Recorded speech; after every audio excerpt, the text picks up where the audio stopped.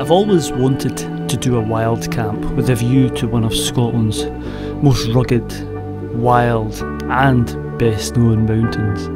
And on this trip, that's exactly what I do. So join me on this adventure high into the mountains in the northwest Highlands of Scotland. Hello, and on today's adventure I'm hoping to do a high camp on one of Scotland's most famous mountains, which is just behind the camera here. Let me just show you where I'm going. Oh, so this is the mountain that I'm going up, and not only is this one of the most famous mountains in Scotland, I think, or I'm hoping the views that I get from the summit will be to some of the most other famous and beautiful rugged mountains in the whole of Scotland. There's a wee bit of a breeze at the moment, and yeah, there is a bit of an Atlantic storm coming in tomorrow. Well, first thing tomorrow actually. There's a few varying forecasts as to when it's going to hit, so I'm just going to have to watch where I pitch my tent and keep an eye on the weather. But tonight is looking good, so yeah, let's get a bit higher up and I'll report back when I'm higher up in the hill.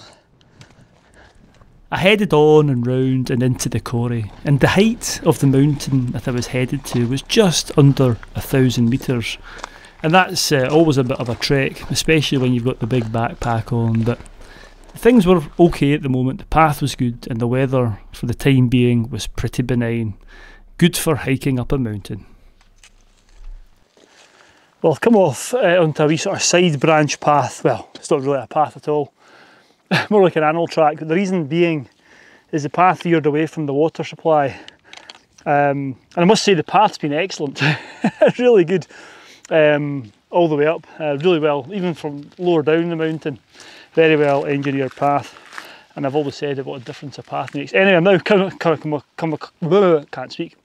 I've now come off the path, and the reason being is I could have filled up with water maybe about 100, 150 metres below me, but I could see the stream and I could hear it actually further up in the coire, and I thought I'll keep going as high as I can reasonably get before I fill up, because it's going to add weight to my pack. But anyway, that's the top tip for today, is don't fill up until you really need to. I only put about a quarter to a third of the full capacity of my bladder. That's all I filled it with water to keep it lighter, because I knew I'd get some water up here, because I did some research to find out the sort of closest and highest water source. You know, ideally I'd like to get one where I'm camping, but I'm going up onto a high mountain where there's ridges and not much water up there, so I thought I'd just get this high up the mountain and fill up here. So that is what I'm going to do. Let's get this platypus in.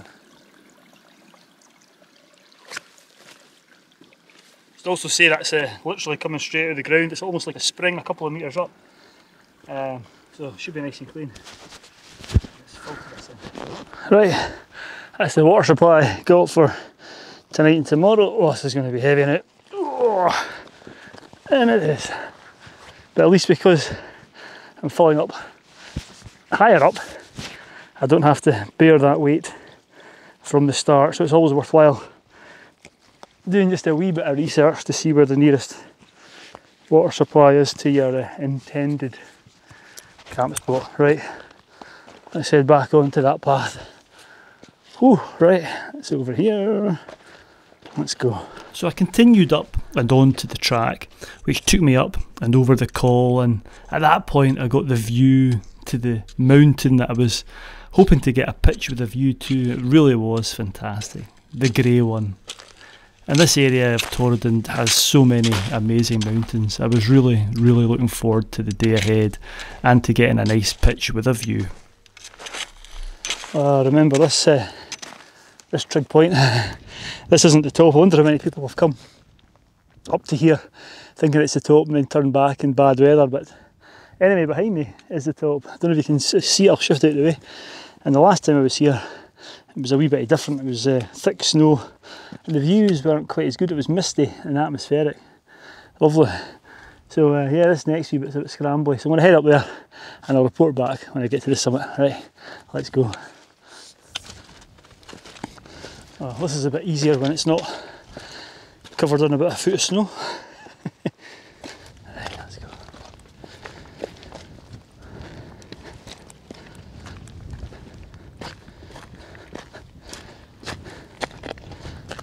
Here we are. The summit.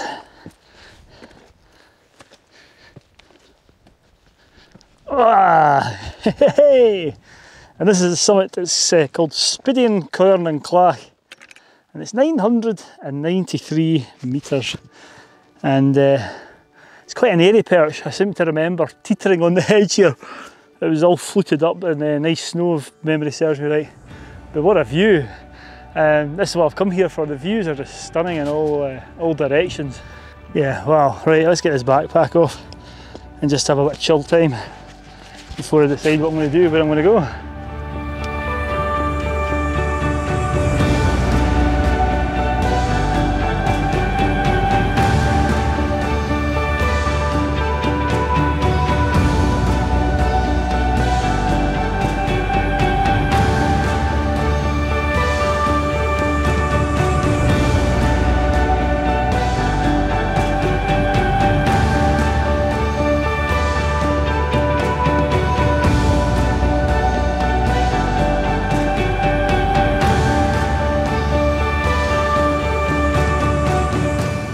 Right, I've been up here for quite a while. I told you the name of the mountain. It's on Beinn Eighe in Torridon, and it's just a wee bit. I can't decide whether to put a jacket on or not, so I'm just going to put this wee layer on just now. This wee jumper.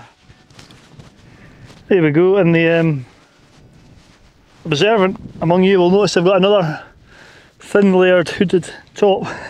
Now this was half the price. I got this just straight off Amazon. It was half the price of the other one I've got. And I must admit, it's pretty good. The only thing that's different about it is there's an advantage to it. It's fitted, I'm not going to show you, but it fits a bit better on the body. But I think the material that they've taken off the body, they've put into the hood, because the hood is big. It's big, but it's been okay. I always tend to wear my sunglasses on top of my hat, sort of holding the hood down, even with my other one, because when there's any breeze, it just blows off. But it has, as I said, I've been coming up there with the sun at my back the whole way, and that's why I've had it up, just to protect my neck from sunburn. Yes, sunburn in Scotland, I did just say that. Anyway, it was like £20 or something. The other one cost me nearly 50. So I'm quite happy with it. It's not bad at all. But yeah, what a place. Right, that way is very stony. I've been on the mountain a few times, mainly from this direction and that direction, but never from that direction. I need to come back and do it that way. Quite fancy doing that. But there's a few green spots down here, so I'm going to head down here and hopefully get a pitch with a view. So I'll report back when I'm putting the tent up, hopefully. If I find some of this. Let's go.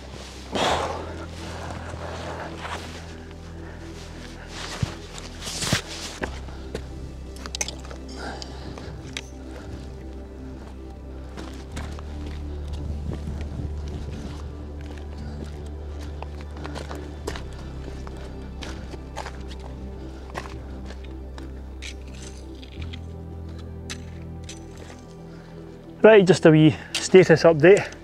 I've come down, in fact I'll show you, I don't know if you'll be able to see it, but that's the summit I was on up there, and I've come down, it's just all rocks. There's absolutely nowhere as of yet to pitch the tent.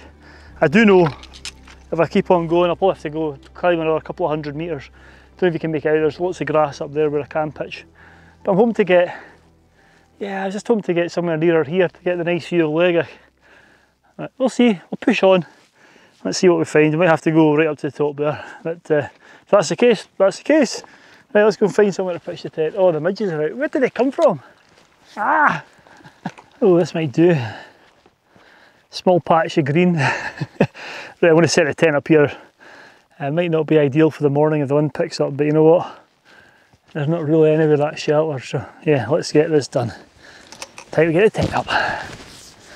Ooh.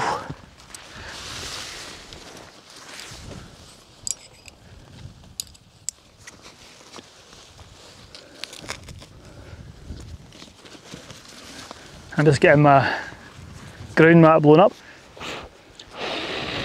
Although there isn't much non-rocky ground, I try and do it over grass, because I did have an instance once where I was blown up and a rock went through the mat and I had to repair it and all that sort of stuff. So I try and do it on any grass. There's a wee bit of heather here, so yeah. You know what, the sun's come out now, which is good, because the midges are also out, but midges don't like the sun. And there's a wee breeze every now and again, but it is dying away every now and again as well, and every time that happens, the midges are out. So I've got numb lips at the moment. Anybody that goes camping will probably know why I've got numb lips. And it's something to do with the midges. Comments in the or put your comments below if you know what it is. Stick it in the comments below. The reason why I've got numb lips, that is. Right. Sleeping bag, and it's just, as always, it's my summer ones, because it's the summer when it's hot. The midges are out again. The Sea to Summit stuff. Just made it a bit lighter coming up the hill, which is just fine. So, right. I'm going to get some tea on now, I think. Maybe try and sit over at the edge, get a breeze, because these midges are starting to annoy me. What a lovely evening though, just turning into a cracker.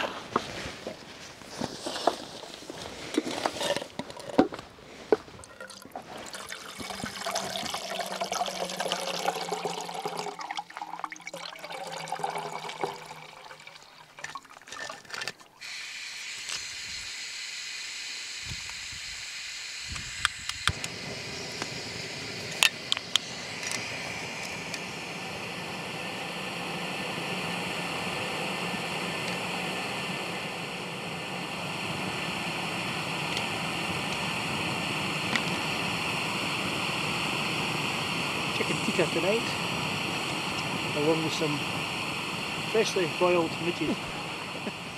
This is what I call lunch with a view. So I usually bring a coffee down, so I keep the hot water that I've been heating up my meal in. I leave it for about 10 or 15 minutes. I'm going to use that to have a coffee in just a wee while. But yeah, I sit here and enjoy my tea. Chicken tikka, Wayfarers, my usual. Yeah. Bon appetit!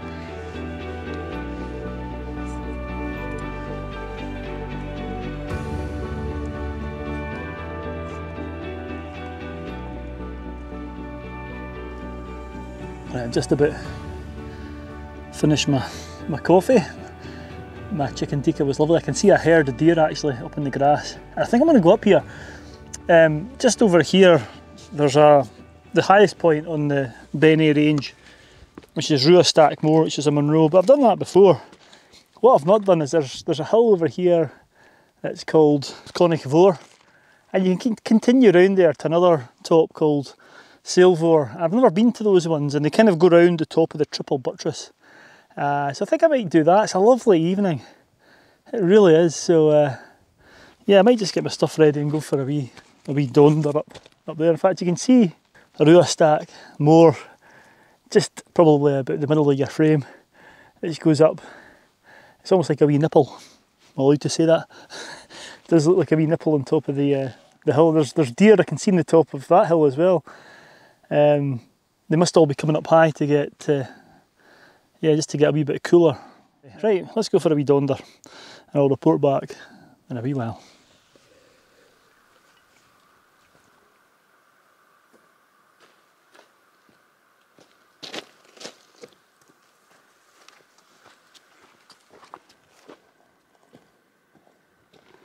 So I'm just coming up the hill, and that's Coire is over there, but look, I don't know if you can see them. The deer, and they spotted me now, look. Let me just zoom in. They're not too bothered. Can you see them? Really quite close. I'm just waiting to see which way I'm going. Wow. Fantastic. That's just lovely, absolutely lovely. I'm going to be going over that way, but let's see if I can just not disturb them too much. Here's a wee top just here like that. Right. Oh wow. I'll keep you on, look at this view. Yeehaw. That's Liathach Moor, the other Monroe in the middle of your picture there. And wow, over there is the Monroe's up just in the cloud. Where am I? Just about there. Oh yes, look at this. This is the top of the triple buttress. See the locking down there, and Beinn Eighe and Beinn, all these sorts of hills. Beautiful. Right, let's go for a wee donder around here.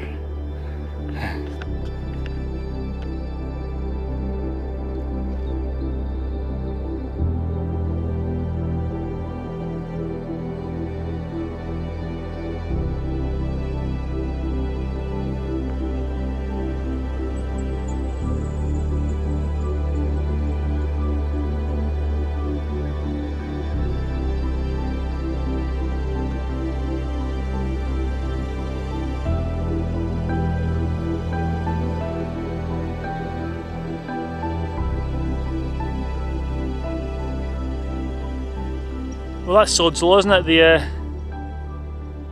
The Clach's coming, which is an absolute, well, just a bit disappointing really. Can't see much down there. I'm not going to go up Sailvore then, which is in there, right in the Clach. Can't see it, can you? Views around here are a bit better. You can see over to Liathach over here, so I'm hoping this is going to clear at some point, but I think I'll head back to the tent now and have some whiskey. And I'll tell you what whiskey I've got when I when I have a sip of it, right? Oh, disappointing. Right, let's head back. It was a bit disappointing that the Clach had come in, but I subsequently found out after doing a wee bit more research there is an ugly or bad step between Clach and Sailvore, which involves a wee bit of grade 2 scrambling, which is fine going up, but it can always be a bit more tricky going down. So one to bear in mind if you're heading over that way. Oh, right back at the tent. Well, that was sod's law, wasn't it? Got up there and the Clach came in. I'm kind of hoping there's some nice light. I don't know if you can make it out. Don't know if it's coming out in the camera, but lovely light rays coming down. It'd be nice if I got some of that. It was a bit of a, I don't know, a sombre place up there. Obviously when I got up there to the summit, the Clach came in and it just felt a bit oppressive, to be honest with you. And I just sat there waiting for the mist to clear, which didn't happen. And I realised I was at the top of Fuselage Gully, which I didn't realise was at that location, to be honest with you. It's a bit of a sombre reminder of some of the things which have happened in the mountains. But anyway, yeah, I'm going to go and have some. Oh God, the midges are back. I've picked the best spot for the midges. So I'm going to go and chill in the tent for a wee while, maybe have a whiskey, and yeah, I'll report back in a wee while.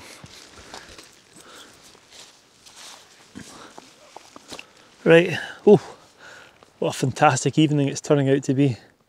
The clouds now just dissipated, and I think I picked the wrong time to head up to the summit. I think if I was up there now I'd get some lovely views, but anyway, I don't have much of a, well, I don't have a phone signal here at all, so I've just used my Garmin thing. I can't remember what it's called, but just sent a message to my wife to say that I'm okay. It's just a preset message which she expects me. She'll get from me when I'm out, just to let her know that I'm okay. It's quite useful. It's simple to use. It's quite a small device as well. I quite like that. Anyway, look at this behind me. That's the mountain that was up. That's the summit in the sun there. Doesn't it look just fantastic now that it's got some sunshine on it? It's very rocky. As you can see, it's there's not many places to pitch up here. Well, unless you're wanting to pitch on rocks.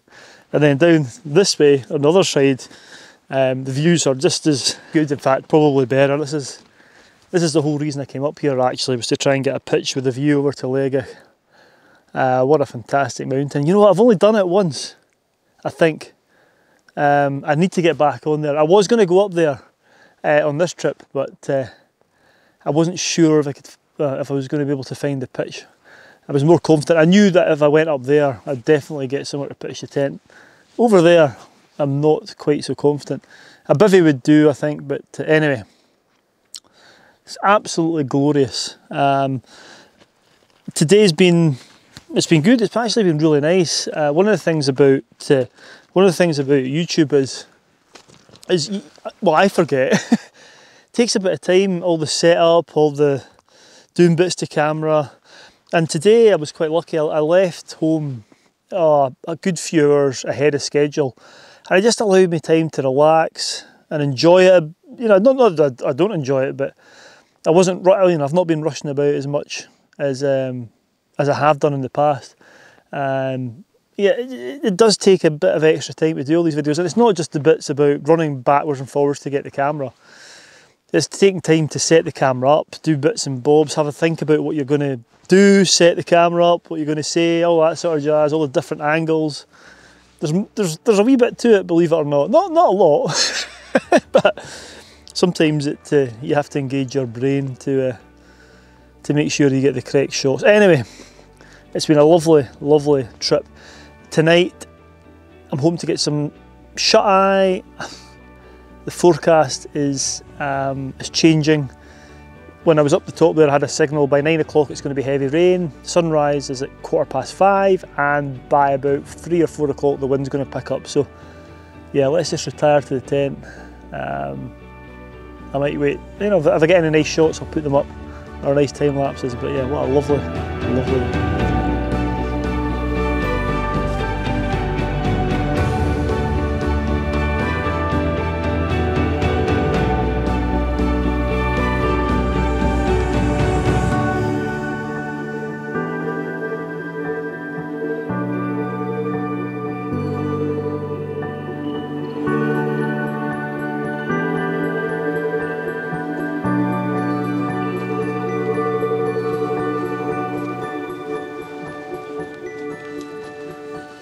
Right, time to hit the hay. Let's see what the morning brings. I'll see you in a few hours. Night night.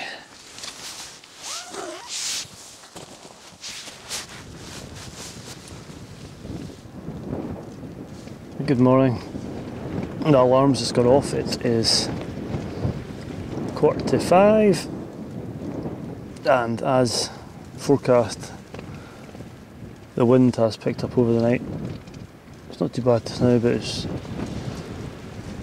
certainly rattling the tent about at times. Anyway, let's have a look outside. I've got a funny feeling.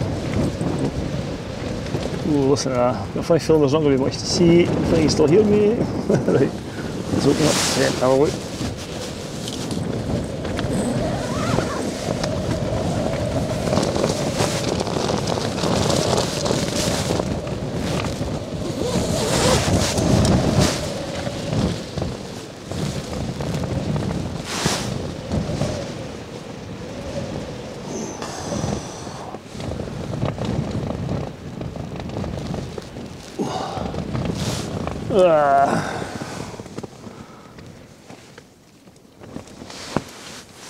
Right, I'm just going to get up. I'm leaving another coffee. I'm just going to strike camp and get going. I want to be off the hill before the rain comes on and the winds get even higher. So yeah, let's get up and let's get going.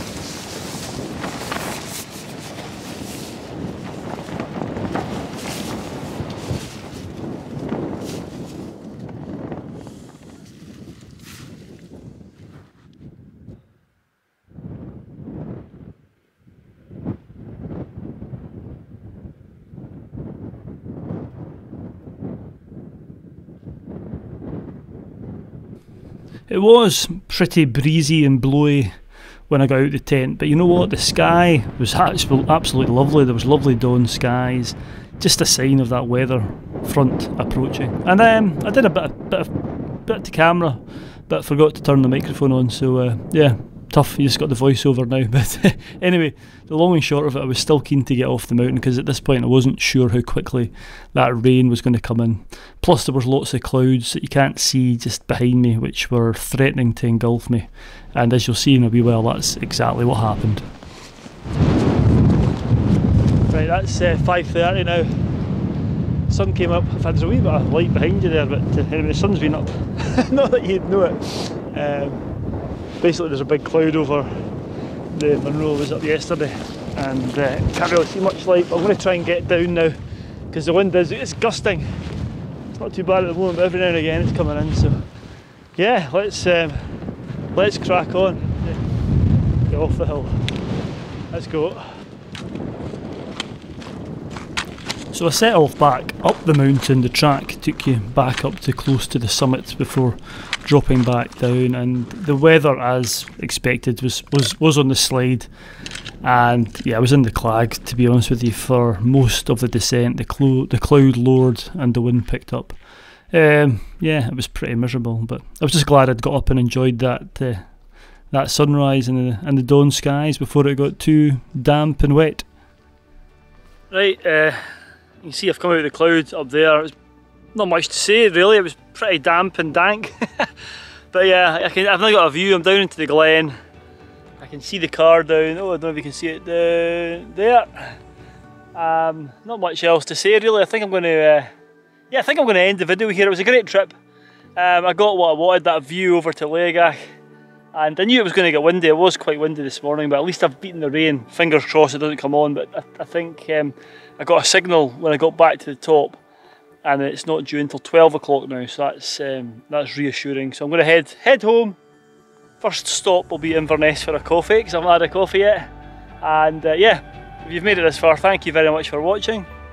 Stay safe out there, and I'll see you on another adventure next week. Right, let's go. A few hours later, and yeah, I was justified in getting up early because that weather front hit and it chucked it down. Anyway, hope you enjoyed the video, and I'll see you next week.